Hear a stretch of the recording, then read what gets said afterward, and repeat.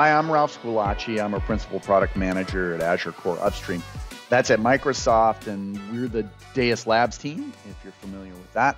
And we've been working with WebAssembly for many years now. It seems like probably just one, but it's really more like three or 4 years. And I've got about 10 minutes to talk about WebAssembly, Docker, Containerd, and then Kubernetes before I can get to a bunch of demos. And then we can have a whole bunch of questions, or at least that's the theory about how this is going to work. Let's see what we can do. So the agenda is pretty straightforward, right? Why the heck do we want to use this stuff? And how does Docker Desktop do the WebAssembly magic as opposed to the container magic? And how does that WebAssembly magic connect to Kubernetes? Now, if we do that, then we're going to run into some demos, which is where I get to show you the stuff, and that's the fun part usually. So why the heck do we want WebAssembly, right? WASM is WebAssembly. And the main point here is that we want features. That's it. Nothing but features. The features are mainly cold start speed, pure speed. You can optimize the startup here down to nanoseconds, but out of the box with these models and runtimes, you get very single-digit microsecond cold starts. That's fantastic and almost impossible to achieve with container architecture, right? Mainly not due to any fault, but mainly due to the fact that there's a whole kernel, a whole operating system to start. The size is very, very small because you're not bringing a whole operating system. You're bringing really one function, one code path. It's a binary. And that makes a huge difference for not just speed, but also things like transport, storage, the whole ball of wax. There's a default security ease factor at play here as well. WebAssembly has a sandbox, and that sandbox is by default full deny access to outside functionality. That's the opposite approach to default security that the container ecosystem has, because in containers, you share the kernel of the operating system that you're running on. And we spent a whole bunch of time with distributions making sure that that's controllable from the outside. WebAssembly actually gives you that stance from the beginning. The host controls everything, and you get to opt in to any functionality, no matter how dialed in and controlled it might be, and that is a wonderful stance to start from. And in the world we exist in, and the world that's coming, that's going to be more and more critically important. Finally, there's portability, radical portability in 4 dimensions. I usually talk about them this way. You have language and runtime and tooling portability. You have the ability to ignore operating systems for the most part, including use operating systems don't have containers on them, real-time operating systems, and so forth. You have architecture agnosticity, so you can not really worry about what architecture your node is, and that has cost effects, but it also has locational effects. Right? You can run on little teeny chips somewhere in the middle of nowhere, and that's really useful. And then finally, those locational effects, in a lot of ways, help you bring compute to the data. There's now just so much more data than ever existed, and that's going to continue to increase. So you need to make the compute work with the data, not make the data work with the compute. And so those are the main feature sets that we're looking for when we talk about WebAssembly. But we also need to clarify that by talking about when you don't want it, right? So if you don't need super fast cold starts because you have a big, long-running process, right, then WebAssembly on that feature, in terms of that feature, doesn't make sense. It doesn't make sense for you. Or if you live in a huge public hyperscale cloud like Azure or like DigitalOcean or Alibaba or something like that, right? You don't need anything but containers and Kubernetes there. It works great. Enjoy yourself. Have a great time, because those teams and those engineers are helping all of the feature set that you really want, the security and the scalability and all that stuff. They do that work along with you, which is fantastic. Or if you need to X-copy something and have an entire operating system with you, right, in order to have something run, that's what containers do. And WebAssembly doesn't do that. It's a binary right now. Yes, in the future, you can probably have a WebAssembly that has all of an operating system in it, but then you're going to end up losing a lot of what WebAssembly is really fantastic about. You might be able to do it in 3 or 4 years, but right now, no. And the same thing goes if you have long-running, heavy scheduled processes, scheduling process, orchestration processes, like web servers or scale-out databases or something like this. Those kinds of things don't work well in WebAssembly right now, and for the very same reason. You don't have threads. You only have 32 bits of memory space, so that's 4 gigs. Here's the obligatory quote: nobody should ever need more than 4 gigs, really. I hope to be quoted about that in the future, 10 years from now. So there are good reasons why you don't want to use it. So when do you want to use it? Again? Okay. To get even simpler, when you want to do something with native code that native code or containers don't do, a lot of that has to do with the portability. It has to do with the speed and stuff like, or like they don't do it at all. Like you can't run containers in certain environments, for example. And if you need to run there, it's important. Your work is mostly new, maybe, or it's absolutely worth it to obtain some of these features to do something brand new that is of such value that you will recompile and modify the code you already have. If you have fast-firing functions already, then WebAssembly just makes those amazingly better and more portable. That just full stop true, and so that's a great scenario there. Or if you already have expertise with WebAssembly tools, if you're running with WebAssembly in CDNs or in web browsers and so forth, maybe you can just take advantage of those same abilities and feature sets somewhere else. So that's really right now, these are the sweet spots for the technology. Now, how does Docker Desktop do all this magic? Well, it uses Containerd and a Containerd shim. And now, if you don't know a lot about Containerd, there's a couple of links here. You can look it up. It's well documented. Containerd is a CNCF project. And Docker Desktop's WASM feature hooks into this and uses a Containerd shim directly to enable WebAssembly alongside containers. So if you want to look at the Docker Desktop command that runs it, you can do it very straightforwardly. Docker container run, and then use the runtime path and specify the shim and, of course, the workload. And it'll just launch the shim that knows how to run WebAssembly as opposed to the shim that is supposed to the process that, knows how to run containers. So that's fantastic. But let's get to some history too, because if some people are aware of what's going on in the ecosystem and others are not. So the shim that Docker Desktops uses is called runwazi, but it's different from, and it uses the code from the runwazi that my team built. But my team built originally the shim with the wasm time runtime.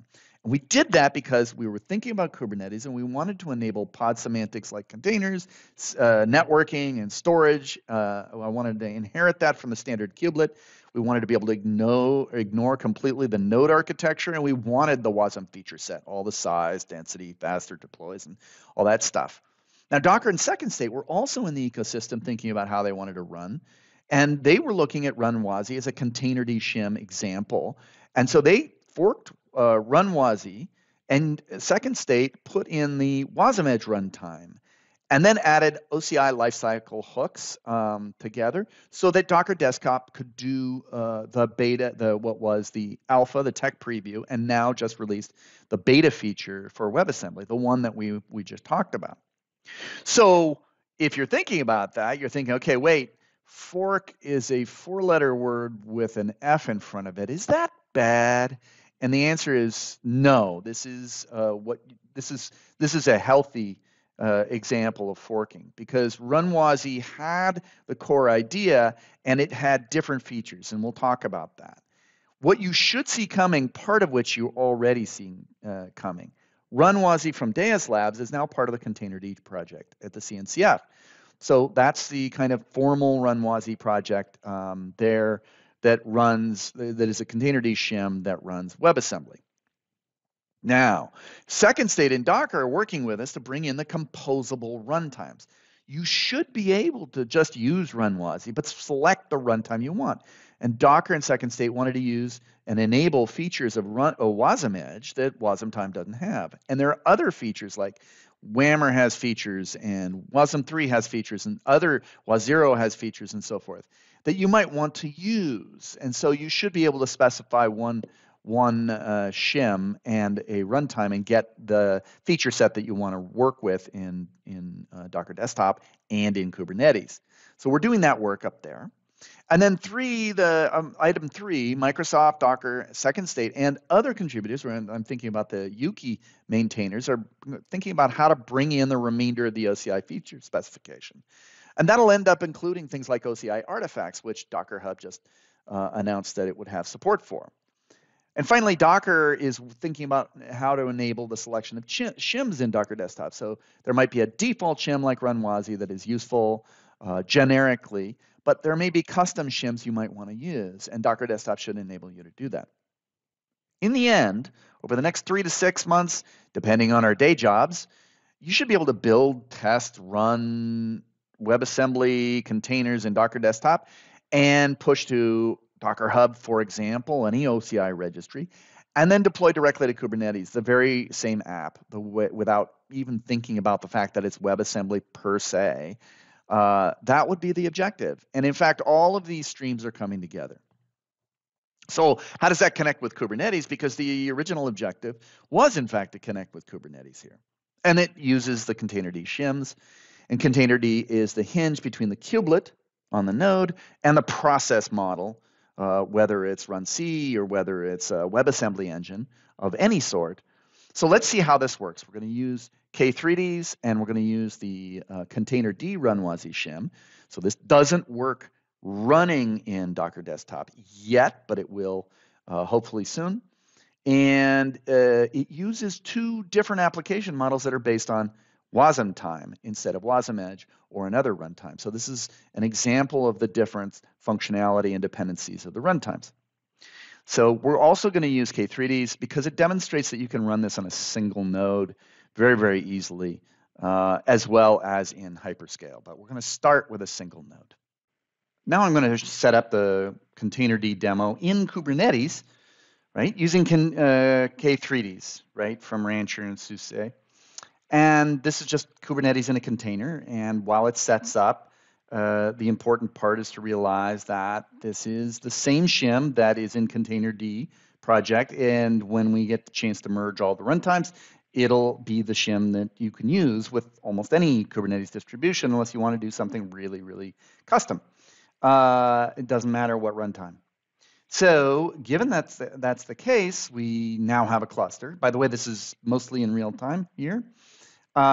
So first thing we need to do is inform Kubernetes that the shims and the binaries that the shims have are on the cluster. And so we do that by telling it about the runtime class. We can then actually lay down a workload. In this case, the manifest has 5 versions of a slight Hello World application, 5 versions of Spin. Spin is from Fermyon. And we'll talk about that a little later. But you notice they come up in like 4 seconds, like they're already there. And yet what we're doing is we're waiting for, ironically, a real container, the Trafic container, to come in so that we can have ingress functionality, right? And so we're going to sit here and wait for that, a real container, while their actual WebAssembly workloads are already spun up. We got it. So we start hitting it. And right here, I've sped it up a little bit, only because nobody wants to see me fail 37 times until I succeed. That means the container, the ingress, they're all registered, they're working, and so forth. And so I can go ahead and clear the thing and show you that Hello World is there for Slight and Hello World is there for Spin, right? I got to type it correctly, but it's there. Okay, so I'm going to go ahead and tear everything down again. And you'll have this video like just to see like the whole process of bringing it up and tearing it back down, and it should work exactly the same way no matter where you are. That's all well and good, but while that happens, I want to point out that this is a single node cluster. It's actually multiple nodes, but it's a single container cluster and can run anywhere, a phone, a car, an elevator, whatever you want. It's a very, very different environment than container clusters are. And now we're going to try it with Azure Kubernetes Service. But before we do that, I just want to chat very briefly about performance. Now, these are spin functions from Fermyon that we used here. And I want to show you exactly how fast this is. These are just hello worlds. They're local because it's K3ds, right? But you can see that we're averaging 5 microseconds per request here, and the fastest are down to 2 microseconds. This is extremely fast, and it's got out-of-the-box performance unoptimized on the laptop that I'm recording this demo on. The slight functions are in fact slightly slower, but there's a reason. We are using the file system to simulate a key value store. And even in this case, we are actually running at about 11 microseconds per request, just over 1 millisecond. But we're using extra functionality, which is why there's a speed difference there. This is incredible performance.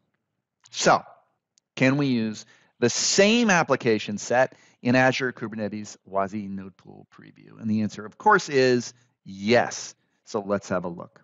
So here we've migrated from using K3ds to using AKS. And you can see that here we've set up 2 node pools, WASI Pool 1, which is an AMD 64 architecture, and WASI Pool 2, which is an ARM 64 architecture. And ARM nodes are much less expensive in general.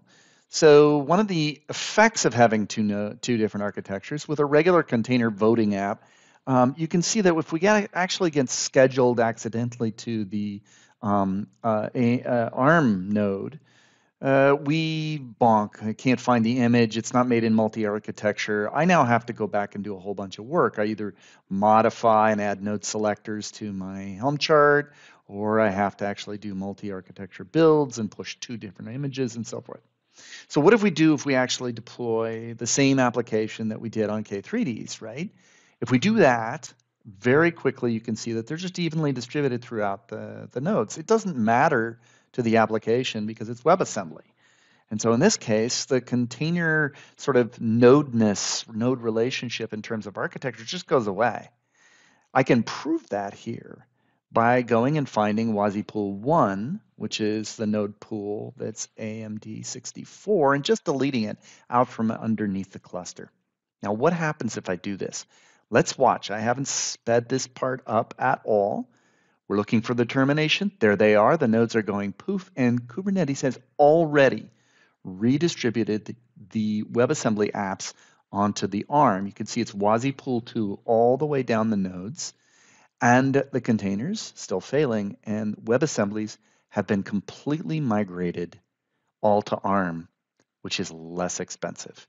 And you didn't do anything at all. But let's have a little more fun, shall we? Rainer Stropik built a Fibonacci tree app on his YouTube channel using Docker Desktop in its environment and walked through for about 25 minutes how it worked. Built a fermion spin function that does Fibonacci trees and pushed it to Fermion's cloud and also pushed it to AKS. And what I wanted to do was do the same thing we did with the AKS thing. I wanted to take Rainier's application and deploy it in Fermion Cloud and AKS, but deploy it across multiple nodes. So let's do that. So what I wanted to do with Rainier's module that he had just built in that YouTube video, I wanted to deploy it in a different way in AKS than he did. So let's go look at his Docker file, right? You can see it there. It's a scratch file with the spin module and the spin toml in it. And that's all the container is. And he pushed it to Docker Hub. But for my AKS cluster, what I'm going to do is create the same one I did last time. I'm going to use both AMD and ARM nodes in a mixed configuration, just to demonstrate that it's not just my application. I can take Rainier's application, just like it's a container because it's a module, it's shoved into Docker Hub, and I can deploy it here on AKS, and I actually don't have to care what nodes I have at all. They could be big nodes, they could be small nodes, they could be ARM. If other architectures are coming, such as RISC-V and so forth, they should just work and so on. So you can see them lay out right there. And just to make sure we know the application is running, we go ahead and look for the service IP. Oh, and there it came really fast. So let's grab it. And we will get our hopes up for instant satisfaction here. Usually it takes a little bit to kick in, but no, we get instant satisfaction. Okay, great. Now what I wanted to do was compare this actually to the Fermion app. This is the same exact app that Rainier built and deployed in Fermion. And so we can look at that and we can grab some of the depth query string and modify it, and we get a kind of a richer, bushier tree. And we should be able to grab that query string right there and drop it into, there we go, into Kubernetes, and we get the bigger, healthier tree as well. And of course, now we'll have a little fun. Go ahead and kick it up a notch. This is a fractal, and we hit the resource boundary for Fermion. Now that's by design. That's not a mistake. I've got the free tiers going on there, so I could obviously buy more resources. But with Kubernetes, I've got as much resources as the nodes will chew, so we can go to a even bushier tree than we could. So having done that, the thing that I want to point out is that you can see that 3 ARM nodes are deployed in 2 AMD nodes. And it just doesn't care. We could torch the nodes like we did with the other demo easily, and it would just redeploy.